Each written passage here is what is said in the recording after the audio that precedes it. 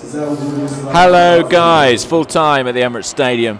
It is Arsenal 1, Qarabag 0. We've had some very memorable moments at this ground in recent weeks. You think of the Derby win, you think of Lucas Torreira's bicycle kick the other day. Not perhaps the most memorable match tonight, but it will be a memorable evening nonetheless for a number of young players, some of whom made their debut tonight. The goal came early on, it came from Lacazette. Well worked, good pressing from Nketiah, and Ozil collecting a relatively rare assist this season. A good finish from Lacazette, and that made it 1-0. The announcements are very loud. I don't know if you'll hear this. Anyway, with these games being the kind of dead rubbers they are, being the kind of unusual 11s they are, it's difficult to analyse the match too much. Instead, I'm just going to focus on analysing the players. Hope you can hear me. Emi Martinez started in goal. I mean, look, he had nothing to do really, but it was nice to see him. He's still alive, he's still around. Deserved a run out, I guess, although Petr Cech will feel like, you know, he needs the game time where he can get it. Can't get a game here or there at the moment. Carl Jenkinson played at right back. Not a great game for him, a climb down really from his centre-back heroics in the last round in this fixture.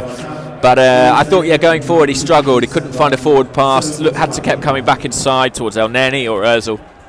I thought we saw some of his technical limitations tonight, but very willing as ever. Left back Ainsley Maitland-Niles. Well, you can't think of many players who would start a game at left back and finish it at right wing, but that's what Ainsley Maitland-Niles did. So versatile. I have to say, I continue to think he looks body type wise, attributes wise, like he might be a great fullback to me. I'd love to see him play right wing back in the system that we're losing with the first team. Maybe we'll get that opportunity over the Christmas period. Centre halves, Socrates and Koscielny. Koscielny came through 17 minutes unscathed.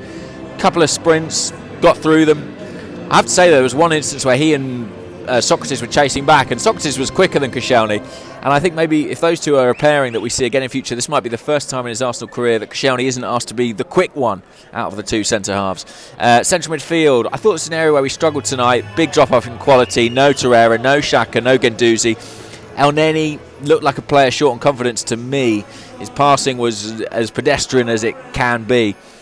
The Christmas songs are playing now. Lovely. Joe Willock, I thought, was much better later in the game when he was playing in the final third as a kind of inside forward or attacking playmaker. Not for me at his best in that deep role. They're having a little dance up there, the steward, but I thought I'd capture it on the video, but she's stopped now, being sensible. Mixed game for Joe Willock, like I say. You know, I just thought he vacated the midfield too often, but he has got great size, great technical ability. Eddie Nketiah, good night for Eddie, I thought. No goal, good diving header, disallowed. He was fractionally offside, but involved in the build for the first goal, pressing, the only goal I should say, pressing, which Emery will like, playing from the right wing predominantly. And to be honest, if he wants to get a regular role in this Arsenal first-team squad, he probably has to take a leaf out of Danny Welbeck's book and be someone who can play on the right, play on the left, be a bit more versatile than just a pure number 9, a pure poacher, because with Aubameyang and Lacazette there, game time is going to be hard to come by. On the opposite flank, Saka. I thought Saka was really promising, 17 years old, left-footed, very skillful, very confident. Should have scored, of course, a great chance after another good Nketiah moment, cross from him. But at 17 years of age, showed a lot of confidence. I think we'll see more of him. Maybe not this season, you know, maybe just the odd run out in the Cups. But I think, you know, in the future, he's definitely one to watch. Mesut Ozil started the game like he meant business. Couple of extraordinary touches, really. Little back heel, drag back, flick. And he got his assist. So no complaints about his performance. Went off on 83 minutes. I don't think he'll start the weekend, but he's back in the squad and that can only be a good thing. As for Lacazette, an hour for him. Surprised that he started. It was a big call, bit of a risk really, but he got his goal and that could do wonders for his confidence. He had a bad miss, didn't he, against Huddersfield, and he's been in and out of the starting 11 recently. Players who came on, Medley. I really like the look of Zach Medley. Played left back actually in this one rather than centre half, but very tall, very elegant on the ball. Played one brilliant crossfield pass. I like him, what can you say? Nacho Monreal, who got another 20 minutes. Both he and Koscielny probably will start against Southampton.